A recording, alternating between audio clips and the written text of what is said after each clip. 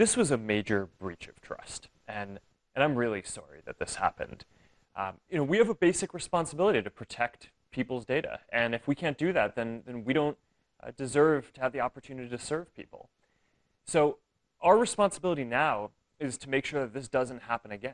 And there are a few basic things that I think we need to do to ensure that. One is making sure that developers like Alexander Kogan, who got access to a lot of information and then improperly used it, just don't get access to as much information going forward. So we are doing a set of things to restrict the amount of access that developers can get going forward. But the other is we need to make sure that there aren't any other Cambridge Analyticas out there, right, or folks who have improperly accessed data. So we're going to go now and investigate every app that has access to a large amount of information from before we lock down our platform.